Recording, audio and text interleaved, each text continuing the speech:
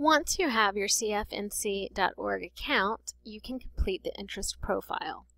To do that, go to cfnc.org and sign in.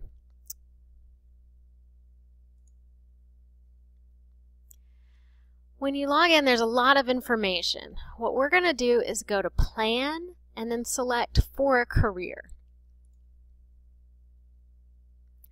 And on the far right, there are quick links, and we want the first one, the Interest Profiler.